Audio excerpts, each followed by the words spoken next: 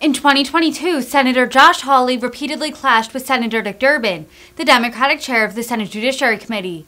Hawley, a hardline Missouri Republican, did not shy away from controversy or direct confrontation, and Durbin often refused to take it. Their skirmishes occurred across a range of hearings as well as on the Senate floor itself. Hawley's fiery objections and disagreements with Durbin often made news or went viral on social media. Some critics accused Hawley of deliberately engaging in conflict in order to bolster his political brand with conservatives. At large, you may wonder why we're spending so much time talking about this inside baseball issue, about blue slips.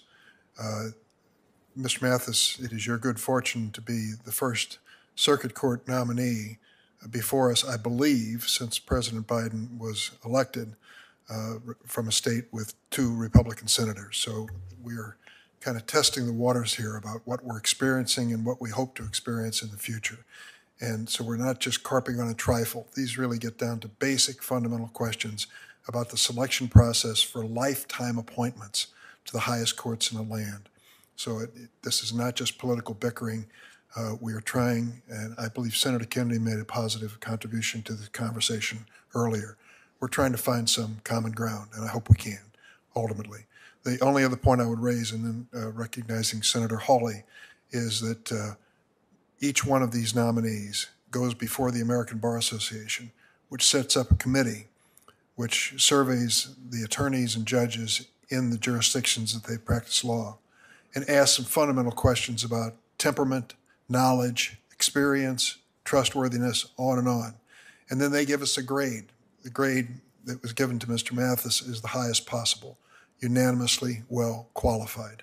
So when people are raising questions about his experience and background, his peers and those who appeared before him and those who appeared before have come down with their unanimously well qualified rating. Senator Hawley, I believe you're next. Thank you, Mr. Chairman, and congratulations, Mr. Mathis, on your nomination. I want to start by adding my voice in support of Senator Blackburn and Senator Hagerty, and saying that I hope that the process that's been followed in this nomination will never be the process again. But I also want to point out that this seems to be a more systemic issue in the sense that Senator Sullivan, who's not a member of this committee, as the chairman knows, Senator Sullivan, Alaska, has been unable to meet with any Ninth Circuit nominee who would be judging cases from his state for the entire past year. He has asked repeatedly to sit down with Ninth Circuit nominees. He's not a member of this committee, doesn't have the benefit of being able to ask questions here before we vote on them. He'd like to meet with them. And as of December, for months on end, he was unable to just ask questions of the nominees, and for that reason has been voting no on nominees he might otherwise be willing to support or at least to consider. And I just don't understand it. I don't understand why it's not possible, why this White House is denying senators the ability to meet with nominees, engaging in basic consultation. I don't get it. I guess it's just a no-holds-barred, burn-all-before-you strategy, but I have to say I think it's one that's going to backfire, and I think it's unfortunate. Mr. Mathis, that really doesn't have anything to do with you personally, so I'm sorry that you've had to sit through all of this because it's really not about you, but I agree with the chairman to the extent that I think these are important issues and I hope ones that we can get resolved. But let me ask you some questions about your own record. Let me ask you about a 2007 Law Review article. Were you— If I could respond to a statement that you made earlier about Senator Sullivan, Republican senator from Alaska. He came to me and he believed that since Alaska is fairly unique in the Ninth Circuit, that he wanted to meet with the nominees for the Ninth Circuit. I checked into it, and there is a mixed record as to whether nominees make themselves available to individual senators. But I thought his was a legitimate and good faith effort to, he said, I've only got 2 or 3 cases relating to Alaska. I want to at least tell him what they are. Senator Murkowski agreed with him. I believed it was a good faith request, and I went to the White House, and he did meet with 2 Ninth Circuit nominees as a result of it. I'll offer the same support to any member of the committee who is not in the interest of delaying anything, but in genuine interest of knowing where they stand on cases that are relevant to their states. Thank you for that, Mr. Chairman. I'm glad you intervened in that respect. And I think your last point is an important one, that Senator Sullivan wasn't trying to delay anything, but and he's not a member of the committee. He didn't have the ability to ask questions. But I just regret. I mean, make my point again. I regret that you might remember that Senator Sullivan went to the floor and blocked a number of nominees and voted no, and he had to do all of that in order to get the attention of the White House. And I thank you for your good offices, but I mean, it really shouldn't come to that. And I see this situation as similar. I mean, that Senator Blackburn and Senator Hagerty have had to say, listen, this is really wrong, and point out that they haven't been afforded basic consultation rights, and that really shouldn't be necessary. But thank you for your good offices in that circumstance. You're welcome. I believe Senator Padilla is waiting to join us virtually. Senator, are you? To help judges who are looking at these cases to be able to rely on the guidelines. Which Congress has declined to do. Senator, in that case, we have the statute that Congress has enacted concerning penalties, and we have judges who are doing their level best to make sure that people are held accountable as they need to be in our society in a fair and just way. Mr. Chairman, my time's expired. Thank you, Judge. I have no further questions at this time. Just checking with my staff. So the original statute was passed in 2003, the Scalia decision 2005, the Booker decision? So the original statute that I'm talking about, I'm just thinking, I felt like it was in the 80s. We think there may in have been 2003. I'm all right, and then by Justice Scalia, the Booker decision made the guidelines advisory, so that even though judges have to calculate them, they are no longer binding. And what it meant in the statute is that the guidelines became one factor among many that judges consider at sentencing. I'm not going to opine on Justice Scalia and his conduct and decision as it relates to the overall topic. I hope we all agree that we want to do everything in our power, reasonably within our power, to lessen the incidence of pornography and exploitation of children. You have made that clear. That is your position too. But I just want to tell you, Congress doesn't have clean hands in this conversation. We haven't touched this now for 15, 16, or 17 years. And you aren't the only one who faced this kind of a challenge with the cases before you. I said this morning, and it bears repeating, in United States versus Klotz, Trump appointed Judge Sarah Pitlick, Senator Hawley's choice for the Eastern District of Missouri, sentenced an individual convicted of possession of child pornography to only 60 months, well below the 135 to 168-month sentence recommended by the guidelines. Mr. Chairman, you've mentioned Let me finish. I'll finish, and then, of course, I'll recognize you. Senator Hawley, you've said some very powerful things in support of this judge, but clearly she faced a situation where she decided she would not follow the guidelines and took a sentence of less than half of what they recommended. We have created a situation because of our inattention and unwillingness to tackle an extremely controversial area in Congress and left it to the judges. And I think we have to accept some responsibility for that, Senator. I just wanted to say, Chairman Durbin, since you mentioned Judge Pitlick in the Klotz case, she followed the prosecutor's recommendation in that case. As I've said over and over, part of my concern with Judge Jackson is that she has not followed the prosecutor's sentences. She didn't in the Hawkins case we were just talking about, or the guidelines. And I'm happy we can have a policy debate about whether or not the guidelines are too lenient. I would argue in this era of exploding child pornography, they're not too lenient at all. I think you were right the first time when you voted in 2003 to make them tougher. I will just say that I don't know if you sponsored a bill to change this. I'll be looking for it. But I will tell you that there isn't a long line of people waiting to co-sponsor this controversial issue. If we're going to tackle it, we should, but we should concede in the meantime that we've left judges in the lurch in many of these situations. There is no clarity in this situation, and I think to hold this judge responsible for the overall situation is to ignore our nonfeasance, malfeasance, whatever it might be, and lack of responsibility in dealing with this. Senator Hirono. Thank you, Mr. Chairman.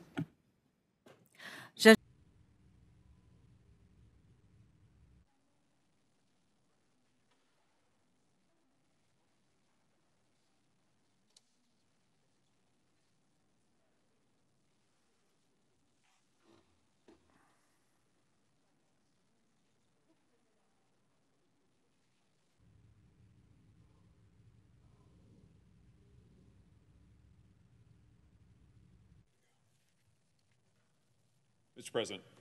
Senator from Missouri. Mr. President, I rise today to urge the Senate to take action to crack down on child pornography offenders and to protect our children.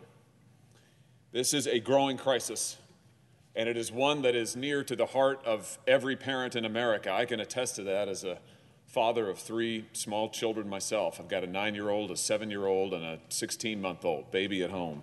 But I can also attest to it as a former prosecutor. As the Attorney General for the state of Missouri, one of the first things I did was to establish a statewide anti-human trafficking initiative and task force, because what I saw as Attorney General of my state was that human trafficking, including, unfortunately, child sex trafficking, is an exploding epidemic in my state and around our country. Children are exploited, children are trafficked, and those who work in this area, those who prosecute in this area, law enforcement who work day in and day out will tell you that the explosion of child pornography is helping to drive this exploding epidemic of child sexual exploitation and child sex trafficking. The problem is that child porn itself is exploding. A New York Times investigative report found that in 2018 there were 45 million images of children being sexually exploited available on the internet. 45 million. Just a few years before, it had been 3 million. In 2018, 45. Then last year, the National Center for Missing and Exploited Children found that that number had grown to 85 million. 85 million images on the internet of children being brutally sexually exploited. And as every prosecutor and every law enforcement advocate and every law enforcement agent who works in this area will tell you, that explosion of this material, which, by the way, is harmful in and of itself, is exploitative in and of itself, is driving a crisis of child exploitation and child sex trafficking in this country. Now, the nomination of Judge Ketanji Brown Jackson to the Supreme Court has helped bring this issue front and center. Her record of leniency to child sex offenders has been much the center of her hearings, and it has startled the public. A recent Rasmussen survey found that following her hearings, 56% of all respondents said that they were troubled by her record on child sex offenders. That included 64% of independents. And they're right to be troubled. Her record is indeed startling. In every case involving child pornography where she had discretion, she sentenced below the federal sentencing guidelines, below the prosecutor's recommendations, and below the national averages. We now know that the national average for possession of child pornography, the national sentence imposed on average, is 68 months. Judge Jackson's average, 29.3 months. The national average sentence for distribution of child pornography, 135 months. Judge Jackson's average, 71.9 months. In fact, it's true for criminal sentencing across the board. The national average of all criminal sentences imposed in the United States, 45 months. Judge Jackson's average, 29.9 months. This is a record of leniency, in the words of the Republican leader, leniency to the extreme to child sex offenders and on criminal matters in general. But, we are told, and have been told for weeks on end now, it's not really her fault.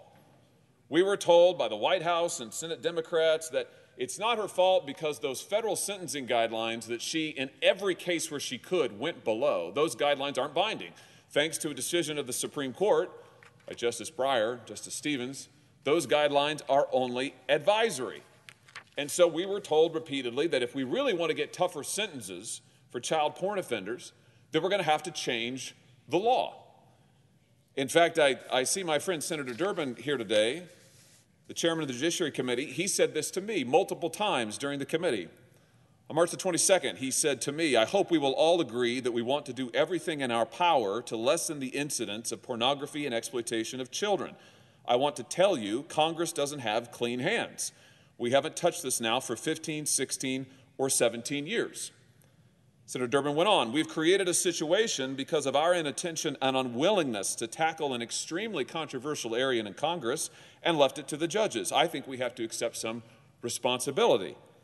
And he went on, "I don't know if you, meaning me, have sponsored a bill to change this. I'll be looking for it. If we're going to tackle it, we should." Well, I agree with that, 100%. I agree we should tackle it. This is the time to tackle it, and I'm here to do that today. I'm proud to sponsor and introduce legislation along with my fellow Senators Mike Lee and Tom Tillis and Rick Scott and Ted Cruz to get tough on child porn offenders. Now, let's be clear. When Congress wrote the child pornography federal sentencing guidelines, and it is Congress that wrote them substantially way back in 2003, when Congress wrote them, they wanted them to be binding. Congress meant for these guidelines to bind federal judges. The Supreme Court struck that part of the guidelines down. Now it's time to put it back into place. My bill would create a new mandatory minimum sentence of 5 years for every child porn offender who possesses pornography. 5 years.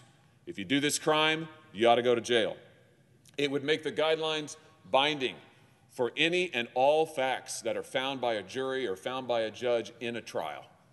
Restore the law to what Congress intended back in 2003. Take away discretion from judges to be soft on crime and get tough on child sex offenders. That's what this bill would do. Now, I've called this bill the PROTECT Act of 2022 because it's modeled on the PROTECT Act of 2003 when Congress wrote these guidelines. And I just note for the record that I believe every senator voted for it back in 2003, including the chairman of the Judiciary Committee, Senator Durbin, and every member of the Judiciary Committee, Republican and Democrat, who was serving at the time.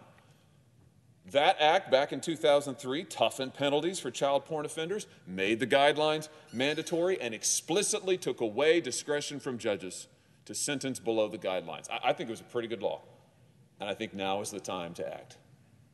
Our children are at risk.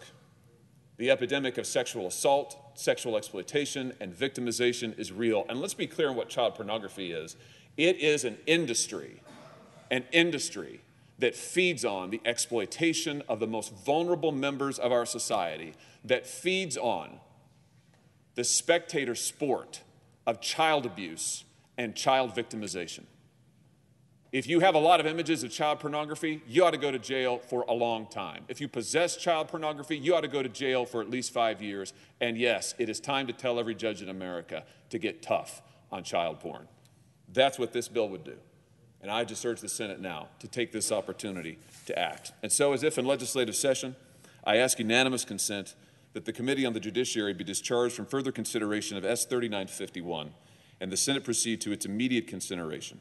I further ask that the bill be considered read a third time and passed, and that the motion to reconsider be considered made and laid upon the table. Is there objection? Mr. President, Majority Whip. reserving the right to object, I have to ask myself, why now? Why does the junior senator from Missouri bring this bill to the floor of the United States Senate today? When you think back, this matter has been considered. Originally, the guidelines were considered in 1984. The question of child pornography came back to us in 2003.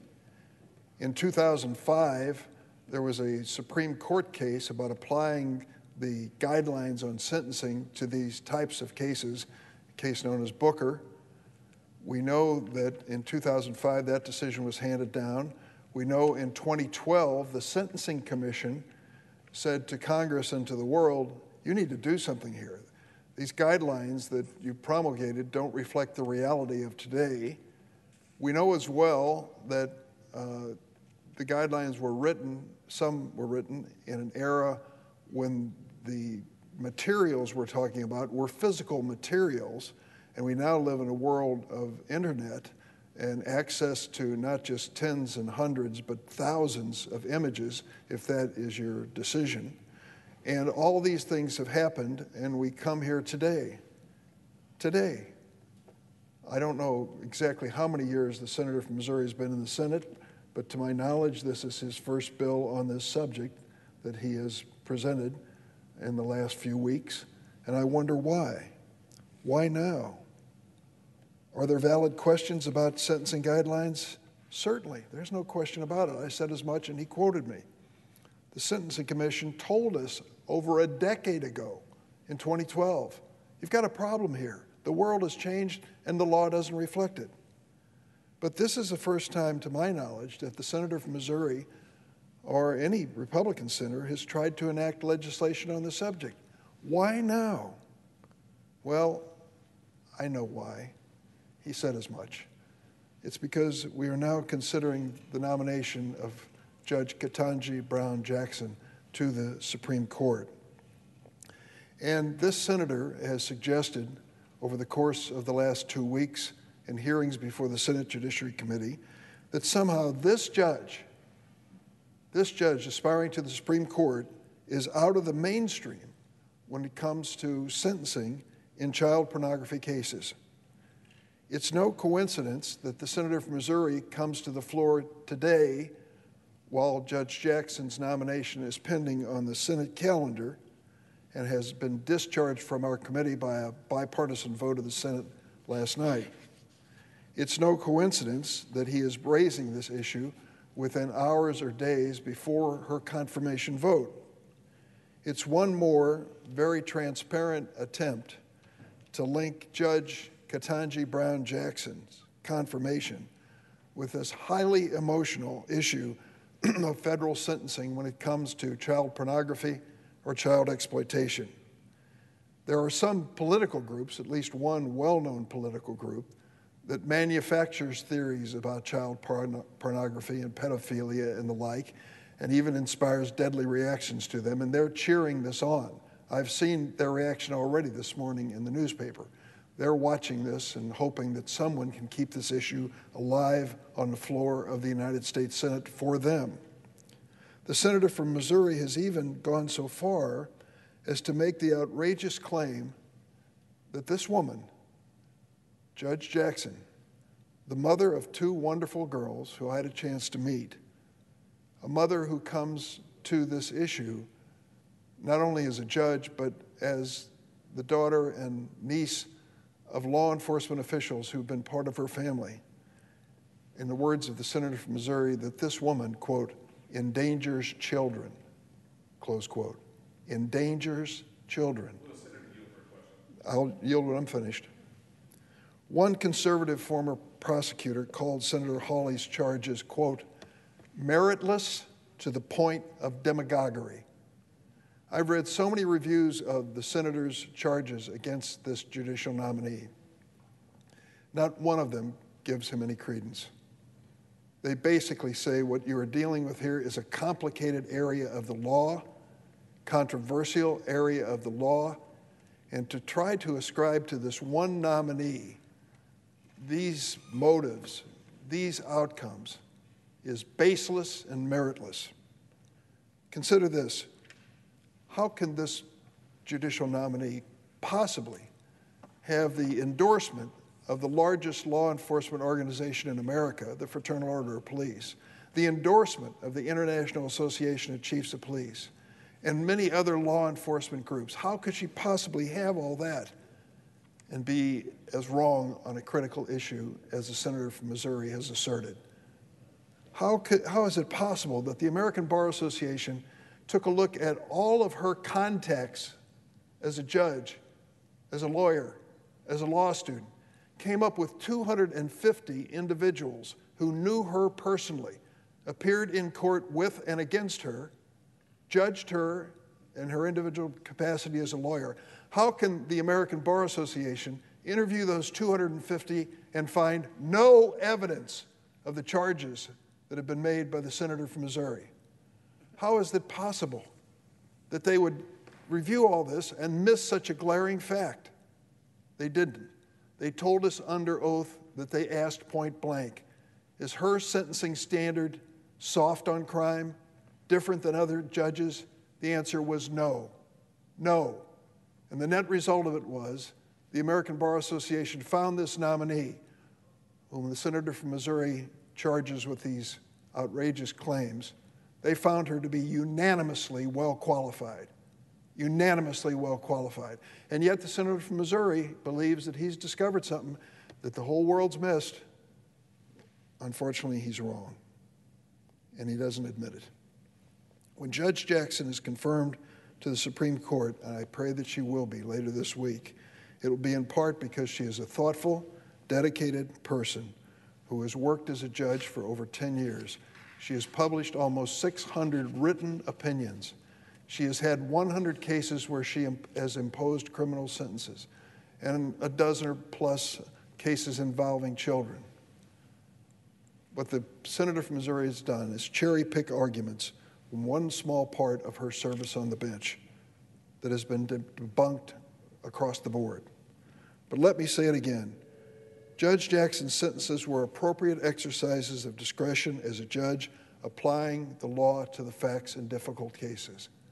And it's interesting to me how the senator from Missouri has carefully drawn lines to exclude Trump appointees to the bench who've done exactly what this judge has done as well, so-called deviate from the guidelines when it came to sentencing. In fact, one judge from his state, from the Eastern District of Missouri, whom he has personally endorsed as a good judge and may well be, has followed the same practice as this judge. Did he raise that at all in the Senate Judiciary Committee about the Missouri judge that was doing the same thing as Judge Jackson? No, nothing. There is nothing about these judges that is deviating from other than accepted practices. When 70 to 80% of the judges across America are using the same standard, Judge Jackson is in that mainstream, along with judges that this senator from Missouri has endorsed. If this issue needs to be addressed, and I believe it does, we can do so if we do it carefully, and we should do it carefully.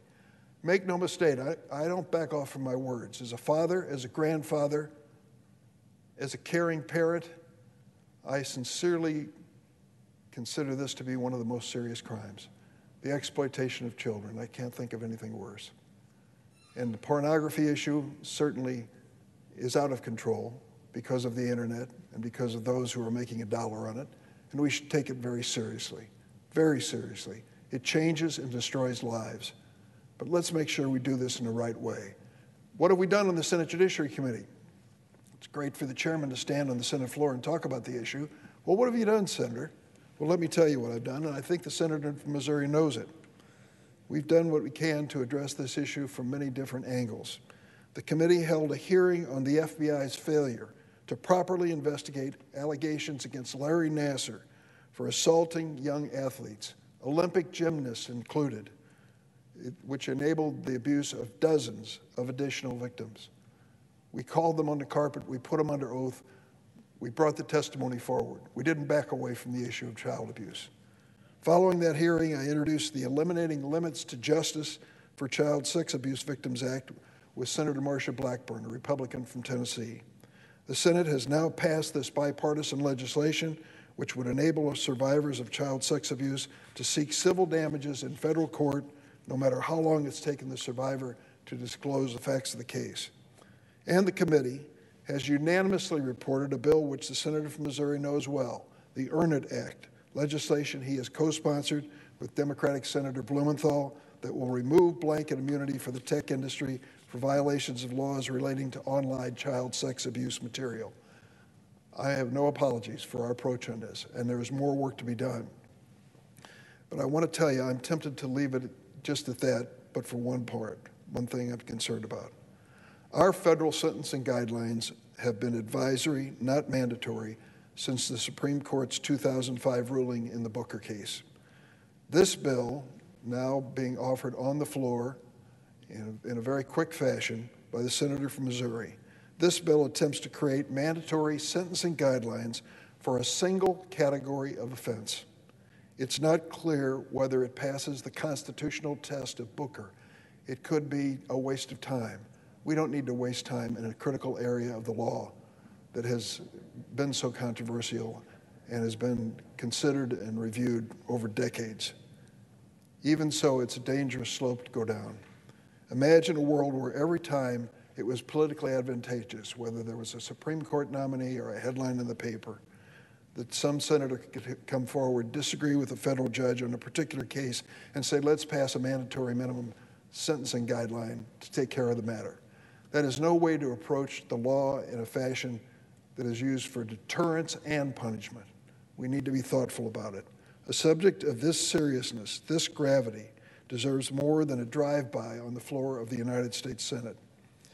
I invite my colleague to do his work on this issue, as we all should, the work that is required, the work that is required by the seriousness of this matter, and I object. Mr. President. Objection is heard. Mr. President. Senator from Missouri. The senator asks, why now? Why act now? Because it's a crisis now. Because there are 85 million images of children being exploited on the internet now. Because child exploitation is exploding in this country now. And today the senator lays bare on this floor the bait and switch that he and his colleagues have employed. They say, oh, Judge Jackson, it's not her fault. You should act in the law to change the law. But when we come to change the law and to do what this Congress did in 2003, to do it now in 2022, a measure that Senator Durbin supported in 2003, he says, oh, no, we don't need to act now. Why do it? It's rushed. It's too hurried. Let's do it later. Let's think about it longer. And then we hear recited again the bizarre claims that somehow child pornography is a conspiracy theory. This is something that the Senate Democrats, including the chairman, have repeated over and over and over, led by the White House. The idea that child exploitation is a conspiracy theory? I just invite you to look any parent in America in the eye and tell them that the exploitation of children is a conspiracy theory, or any law enforcement agent, or any prosecutor, or anyone who is working on the exploitation to combat the exploitation of children in this country. No, it's a crisis, and it's real. And the fact that the Senate hasn't acted till now is, I think, shameful for the Senate. But why wait another day? Now, I look forward, if the senator is serious, he does hold the gavel in the Judiciary Committee. We could mark this bill up. We could hold hearings. We could take action. I'd invite him to co-sponsor this bill. He voted for it in 2003. Let's have hearings then, if we can't vote on it today, if we can't debate it today. Let's have hearings. Let's mark it up. Let's take it seriously. I'll wait. I suspect I'll be waiting for an awfully long time. Here's the bottom line. I am not willing to tell the parents of my state that I sat by and did nothing. I am not willing to dismiss child exploitation as just some conspiracy theory. I am not willing to abandon the victims of this crime to their own devices and say, good luck to you. No, I'm not willing to do that. And nor am I willing to excuse Judge Jackson's record of leniency that does need to be corrected. She should not have had the discretion to sentence leniently in the extreme as she did, nor should any judge in America, in my view. So what's sauce for the goose is sauce for the gander. We should fix it for everybody across the board. And we can begin by acting as we did in 2003. So I'm disappointed, but I can't say that I'm surprised that this measure has been objected to today. And all I can say is I pledge to my constituents, I pledge to the parents of my state, and yes, to the victims of my state, that I will continue to come to this floor, that I will continue to seek passage of this act until we get action from this Senate to protect children and to punish child pornographers. I yield the floor. Mr. President. Majority Leader. So after 27 minutes of debate on the floor of the Senate, the senator now believes we're prepared to change the law that has been debated for decades. He has put in a bill introduced 7 days ago. It's been 7 days he's had the passion for this issue, enough to introduce legislation. If you want to take on a serious issue, take it on seriously. And that means doing the homework on it. Yes, have a hearing. Of course, have a hearing. We want to make sure that people from the Sentencing Commission and others are part of this conversation. It isn't just a matter of throwing charges out against a nominee. And if you want to be serious about it, then admit the obvious. 70 to 80% of federal judges struggle with the same sentencing that we have set down, and in light of Supreme Court decisions, we understand that. Ask for order, Mr. President. Ask for order. There was no response to begin with to the senator, so let's move forward. So I would say, Mr. President, that as far as I am concerned, this is a serious matter that should be taken seriously. You don't become an expert by 7 days ago introducing a bill and say, I've got it. Don't change a word of it. Make it the law of the land. Make it apply to every court in the land. No, we're going to do this seriously. We're going to do it the right way. And we're going to tackle an issue that has been avoided for more than 2 decades when you look at the history of it. I find this reprehensible, the pornography, the sexploitation of children. There are no excuses whatsoever. But I'm not going to do this in a slipshod, make a headline manner. We're going to do it in a manner that is serious, that we work with prosecutors, defenders, judges, sentencing commission, and get it right. It's time to get it right. We wrote this law some 19 years ago, before the internet was as prevalent in society as it is today. Let us be mindful of that as we attack this problem and address it in a fashion that is befitting the Senate and the Senate Judiciary Committee. I yield the floor. Mr. President. Senator from Missouri. Mr. President, the senator from Illinois says that Congress hasn't acted in 2 decades. That's true. I haven't been here for 2 decades. He has. There is no excuse to not take action now. There is no excuse to not act on this problem when we know what the solution is. So listen, if the senator is saying today, if he's committing today to holding hearings and marking up a bill to toughen the child pornography laws, to make mandatory the sentencing guidelines, that's fantastic. I'll take him at his word. I look forward to seeing those hearings noticed and to seeing that markup noticed. And I hope it'll be forthcoming. I'm here to make a prediction. I think we'll be waiting a very long time. Because let's not forget what his party and the Sentencing Commission, stacked with members of his party, have been recommending. It's not been to make child sentences tougher, child pornography sentences tougher. They've wanted to make them weaker. What the Sentencing Commission has recommended with its liberal members for years now is to make them weaker. That's what Judge Jackson has advocated. She also wants to change the guidelines to make them weaker. I think that's exactly the wrong move. And that's why the senator was here to block this effort today. He doesn't want to see tougher sentences. He doesn't want to talk about this issue. He wants to sweep it under the rug. I'm here to say I won't let that happen. I'll be here as long as it takes. I'll be agitating for this in the Senate Judiciary Committee as long as it takes until we get justice for the victims of child pornography and child exploitation. I yield the floor. Under the previous order, the Senate stands in recess until 2:15 p.m. Rape? I mean, for which there ought to be a mandatory minimum, because you said earlier there shouldn't be. I'm astounded by that. Thank you, Senator. If I'm confirmed, I'd like to make an informed recommendation on that after consulting. How am I going to make an informed judgment on voting for you if you won't tell me what your positions are? I don't know if you changed them or not. It sounds like you have changed them. You signed a letter. You took very frankly radical policy positions, and now you won't answer me. What am I to draw from that? Senator, I hope that what you draw is that I'm open to listening to this diverse group No, of I think what people. I draw from it is that you don't want to answer my questions, because the positions that you took were radical and frankly, I think wrong. And in light of the dangers that children and people all over this country are facing, I think deeply, deeply wrong-headed. I can't possibly support your nomination. I can't support the nomination of someone who wants to do away with mandatory minimums.